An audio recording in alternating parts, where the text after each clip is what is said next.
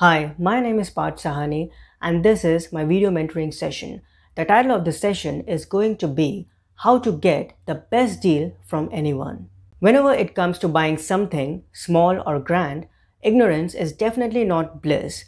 And while this applies to everyday shopping, it bears more weight when it comes to purchasing big ticket items, whether it be for your workplace or your home. It doesn't matter where you live in the world.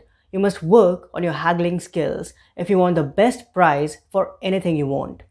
A little knowledge about the item you're about to buy and the corresponding trade will go a long way. When you have a decent level of knowledge about something and communicate it well to the seller, you'll pose yourself as an insider, not an amateur buyer. As a result, they will be more apt to give you a better price.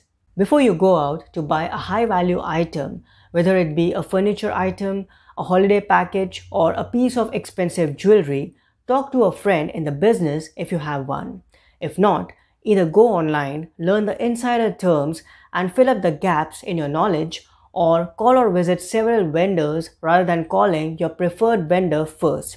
As you talk with them, you learn a good chunk of lingo at the end.